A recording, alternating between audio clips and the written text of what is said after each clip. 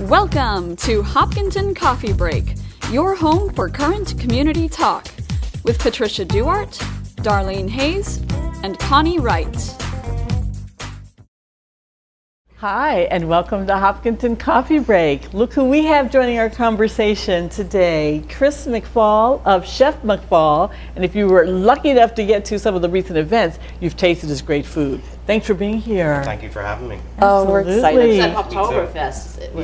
Oktoberfest was amazing. Yeah. You had a good time? Yeah, I did it. It was my first time doing a table, so. A big thanks out to the library, the Friends of the Library. They netted over $30,000 of that. Wow, that was a wonderful time. Over 300 guests, places like you were there, all sorts of beers and whiskeys and samplings. There was so much food there. She bought a trip. Oh, yeah, what were we talking about? I was looking at those. I was Panama. like, oh. Panama. Yeah, Panama. Exciting. Well, you know, and all of your luscious goodies are here, but maybe we should let's do a little backstory first, a little bit of, how, you know, because you were telling me a bit, and I want to hear how you got to do this work, how you got, a little bit about your history. You live in town. You and your wife live in town. Yep, we moved here 6 years ago. So great. We love the space, the little town feeling. It was always amazing. I've been a chef for over 20 years, so my background was all restaurants up until about a year and a half ago, when we had decided that family time was more important than work time. So you have kids? I do. I have a son who'd be 5 in February. So starting kindergarten next year. Yeah. Oh boy. Big day. You know what I mean? We're excited because it's such a good school system. You'll be starting those like first day of school pictures. You know, you never think that you'd ever be that person, but I have a feeling. Oh, trust me. We're all that person. Right. It's the fun of it.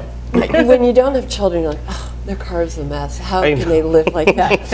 And then you're like, oh. You know, it's funny because you were talking about going from restaurants to private, and I don't know where we were, and I was saying, I wonder why some people pick the things they do. And I said, one of the ones I always think of is like, people can be so passionate about food and everything else and say, I want a restaurant. I'm like, but you work every holiday, you work nights, you work weekends. Right. You know, every holiday. and literally you get in exhausted off your feet at 1 in the morning.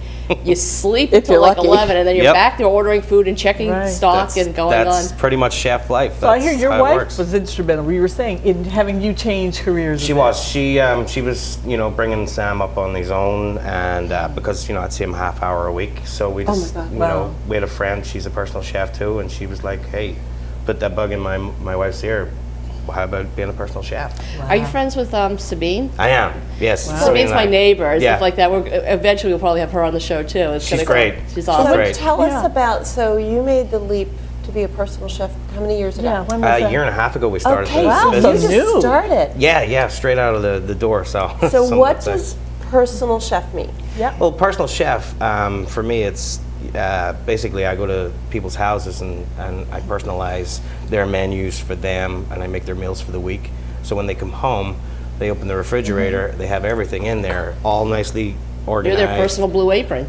So basically, really except that's actually already prepared. Wait, back up. Yeah, because that sounds so for the rich and famous, but obviously, if you're doing it for lots of people, this is a normal thing. Yeah, right? Or it's 4 portions per meal. So if you have a family of 4 or a family of 5, it always works out. I'm always a little bit over when I make the portions, because that's just the way I am.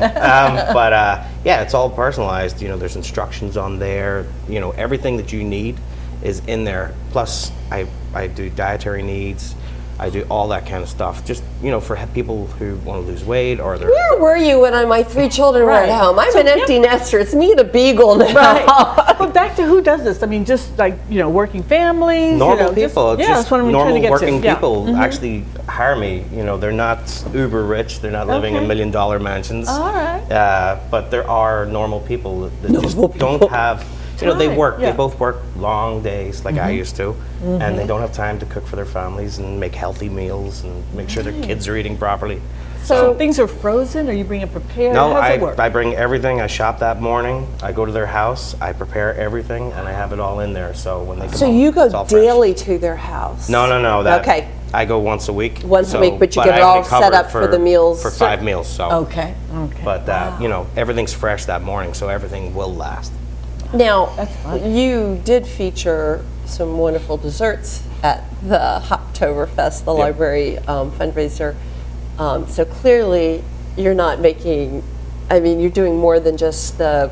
I do. I I do catering. I do dinner parties, which are a favorite of mine because you get to interact with everybody. I also do cooking classes in people's homes. Wow. You know, we learn, like I did a dinner, you know, a teaching of making gnocchi, a sweet potato gnocchi. I love tomato gnocchi. sauce, and Oh, then, you know, they get to sit down, one of they my eat it after it, drink some good wine. Yep. You know, it's people hanging out, they're having fun.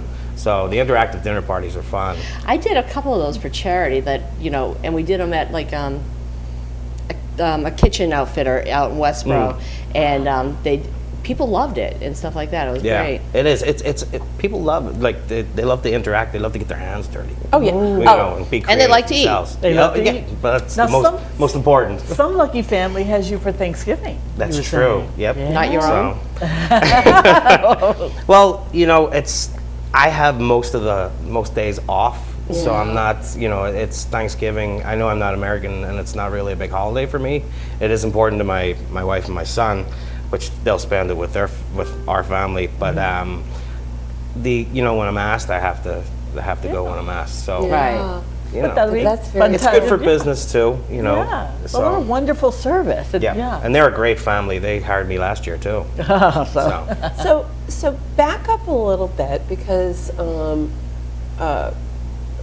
the three of us do enjoy cooking, and I think, you know, at varying degrees and levels, and have different backgrounds. And in spite of my Pennsylvania Dutch upbringing, I actually cook things that aren't so bland and aren't all pork and sauerkraut. That's for That's sure. not a bad thing. But so, what are some of your favorite dishes? What do you like to make? And do you like complex things or simple things, or what are some Well, of the there's things? things here too. Yeah, and you want to hear about. Tell We're us. going I to get know, 'cause into we've been those. salivating. Well, But- I believe that simplistic is really good. I think fresh, simplistic food. I used to live in Italy, so I got that whole flavor of fresh pasta, fresh sauces, and using all the fresh herbs. So for me, I adore cooking Italian food. I love making saltimbocca, marsalas, and puttanescas, and using all the freshest ingredients I can get. So. Singing Darlene's song now. Yeah, we're Italian. So, so you do like dinner parties and things like that. So what will be on your menu for that family you're doing for Thanksgiving, going into the holidays and the season? Well, they're very traditional. You know, I researched, because I know the original Thanksgiving was lobster. They're not eating lobster. Yeah. They're having a turkey. Yeah. So it's a brine turkey with all the trimmings. You get the green beans, the gravy. But I'll arrive in the morning, pop the turkey in, and then all day I'm just cooking. Yeah. So there's nothing. I don't buy anything Right. pre-made. I'm making the No, stuffing you're from doing it, scratch. yeah. Right. So they Wow. but they get to see all this too. So then when they sit down, they know they're eating something that's going to be delicious. So Right. And they had the it's always smells in their home Oh, yeah. all day. Oh. So that's The part of it, brining yeah. too just holds in the juices. Oh It's yeah, amazing. it just makes that turkey so much how do more you do the What do you brine? use? We do Yeah, like what- a big 5-gallon bucket. What's your for- brine? What's your What do brine? you I use? use pickling spice, chicken stock. I threw in some white wine, and then I threw in about half a gallon of honey. Honey. Wow. Yeah. That's Oh Honey. my word! Now Honey I don't brine. think I've ever heard that. So are Yeah, you doing honey salt? brine. Is salt in there too? Or Yeah, but I salt the bird. Okay. You salt. You Salt the bird Do you salt first. the Yeah. bird before you brine? Yeah, or after? you can. What you do is you take a little bit of salt and a little bit of water. And you mix that Oh yeah, together like till a it's a paste, paste, and then you. and then you smear it over the turkey, and you let it sit like that for a little bit. You'll So it's- also take it also helps to crisp the The skin on skin. the outside, which is my favorite part. Yeah. Oh my This is God, the yeah, worst it's basically part. bacon too. at Right, that point. exactly. Yeah, and then you let that sit for 2 to 3 hours, and you take it out and you drop it into the brine, and then you brine it. I always brine mine for 3 days, Okay. just so Yeah. you get that flavor into the into That's the what we turkey. do at our house Yeah, too. and then Our take it 3 out days. and roast Yeah, I it. could hear recipes You've got me all thinking. day. This year's my brother's turn to we rotate, and so everybody has what they do. But then when it's at your house, you also do the bird have to do the bird. and the stuffing and gravy and potatoes. Yep. But we always have such a herd that, like, sometimes I add extra turkey and sometimes he adds extra turkey. So And we I'm have to thinking throw I in might do sort a of the- small bird and ooh, Yeah. thinking. Yeah, we that's throw the- in the soul food element, you know, with Oh. the collard greens, and yeah. we do a really rich mac and cheese and oyster dressing. That's a local New So- England thing too, but It's all super healthy. Yeah. So oh the well, oyster- you know, the one oyster night dressing- we use turkey, smoked turkey for greens. Oh, for the nice. most part, yeah. I like the smoked turkey. So for like this time of year, what are the fresh produce and things that are kind of in? Well, it's all going to be root vegetables, and you know, butternut squash. There's acorn squash is perfect this time of the year. I take that and I cut it in half, roast it, and then I stuff it with sausage meat and some cheese Oh, in that there, and sounds sour awesome. cream. And, You said butternut nuts. squash you do? No, an acorn Acorn, squash. yes. This is So you do that as individual portions? Or Yeah, I like- cut I it might right be in doing half, that and this year, You too. could sit there and just eat it with a spoon. Sausage. Right. Yeah, sweet Italian Sausage. cheese. What kind of cheese? I use cream cheese, like a mascarpone. Oh, like love mascarpone. It's a little sweetness. It's not super healthy. No, no, but no. it's Oh, a no, no. phenomenal flavor. Yeah. So the mascarpone, and then there was something else, sausage, You can mascarpone. hire them to make it for you. Yeah. And you'll have some celery in there, some onions that you saute it So all with up the together. sausage, 'cause you you- let that cool down. Then you add the mascarpone, some sour cream, some Parmesan, and then you top that with some roasted almonds, diced pepper, and then you I just can bake it do in the this. oven. Yeah. I can do this. Oh, definitely. I think about I'm- that to I'm- my really good roasted dish. cauliflower I'm thing. thinking Not today, about but you know, for tonight. oh, So the, I've got one actually. Oh no, more about So what would be seasonals for desserts? yeah. Desserts. Pumpkin, I guess. Yeah, Yeah. Well, pumpkin's a huge thing over here. Like in Europe, we don't really get pumpkins. For Halloween, we take turnips and cut the eyes out of them. No way. Oh, We wow. do. That's a So riot. for me, pumpkin spice cake.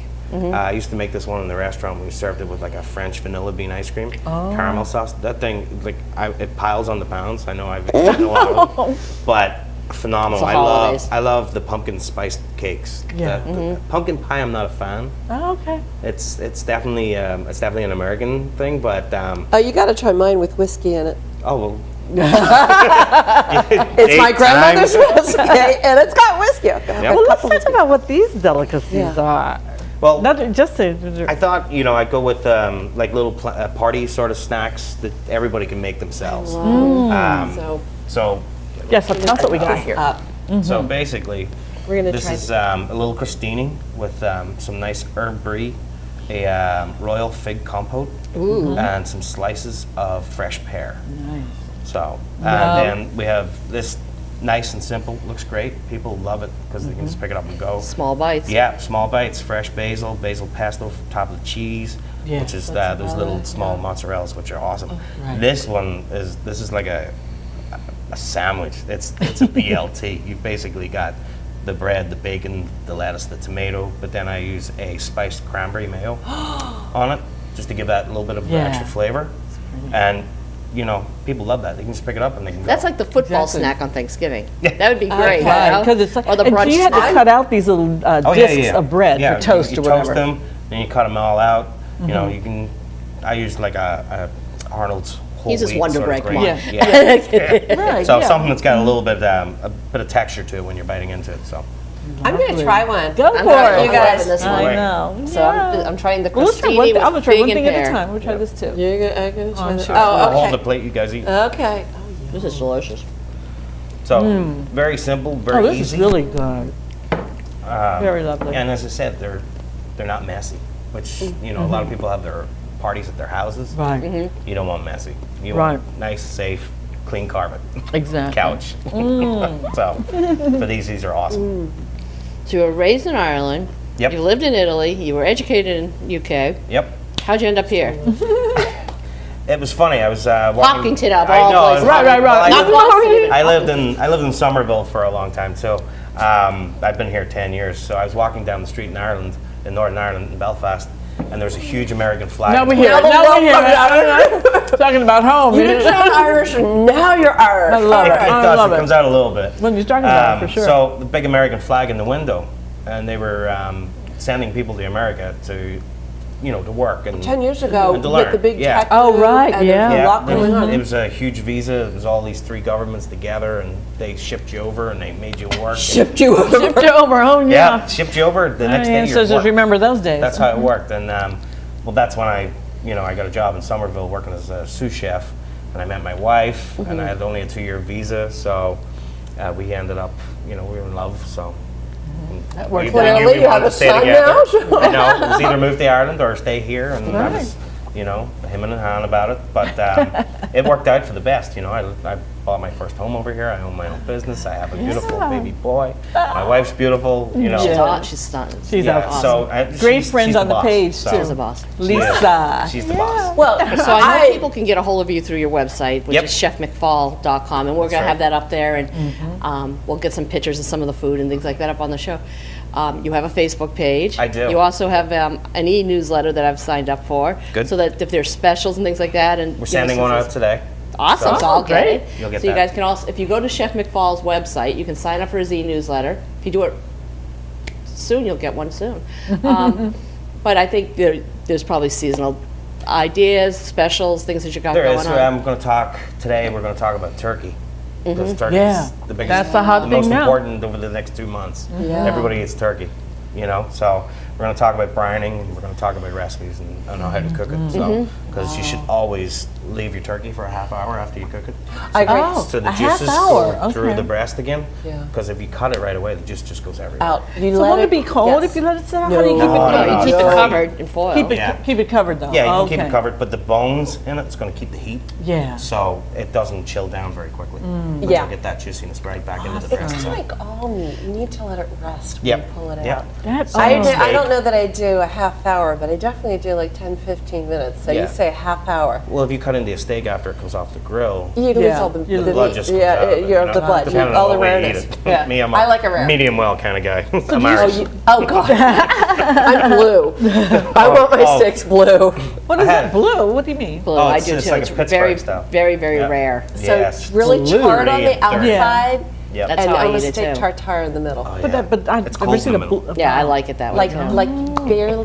barely warm. Barely But Yep. then Feel if you have the a sauce pulse. on the side, you dip it in the sauce. You Yeah. don't realize it's cold in the middle. Yeah. And I do that.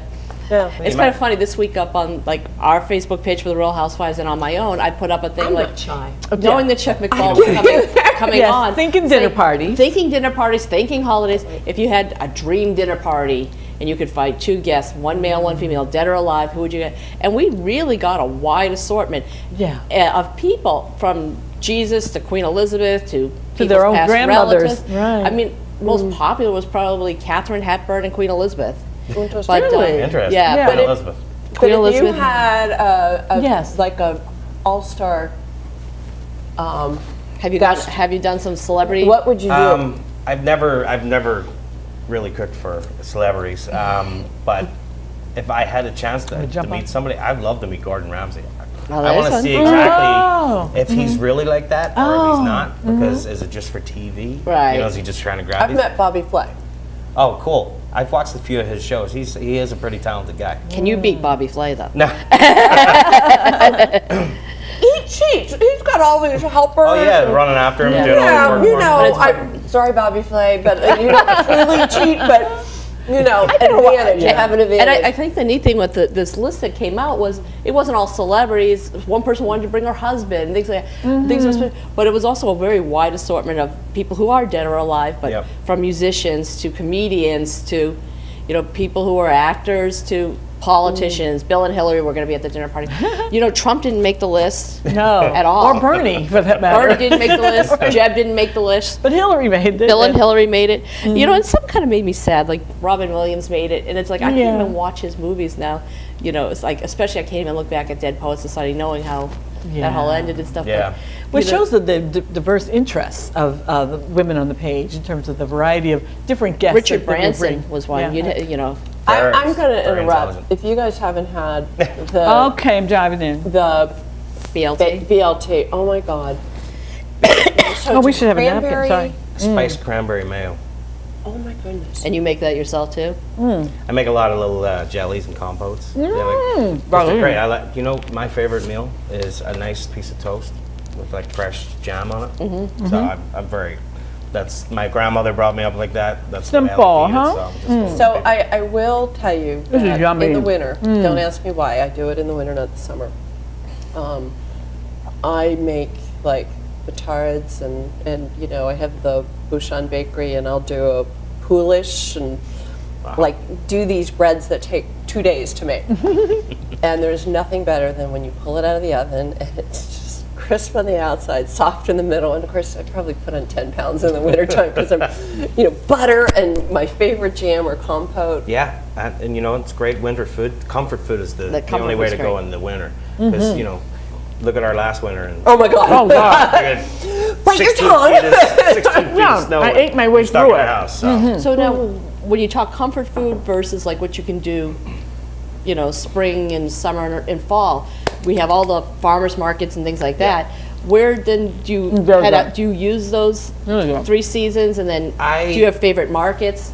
Markets. I go to the farmers market. Just for me personally, but it's only once a week. You can't really rely on that for clients. No.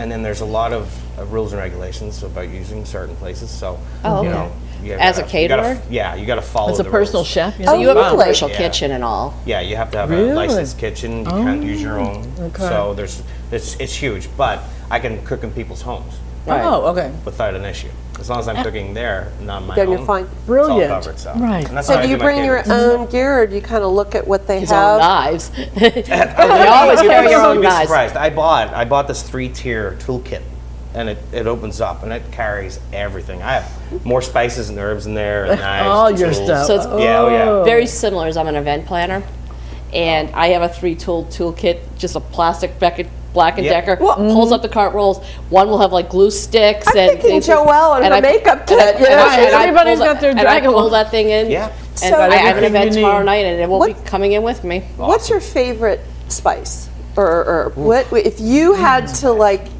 couldn't live without? Is there a one single couldn't live without?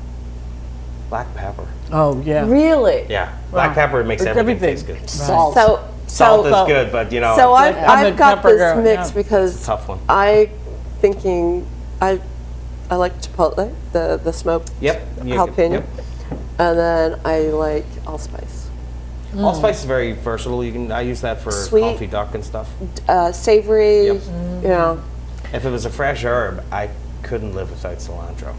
Oh, I love See, cilantro. I love cilantro. I love cilantro. And then I've been meeting a couple people who rosemary. actually have, I love it, that actually have choking issues on it and actually allergy issues. But wow. if regular parsley, they don't. But then there's basil. I don't know if Basil. basil. So many good ones. Sage. I love. I just discovered a smoked paprika that I'm using that Yes. is Yep. amazing flavor. And you open it, when you It's got smell this it. aroma comes off. I use that yeah. too. Like if you were making a recipe and it said add paprika, you should add smoked paprika. Smoked It's gonna give you a paprika, lot yeah. more flavor. And for a fresh herb, I think for me is rosemary.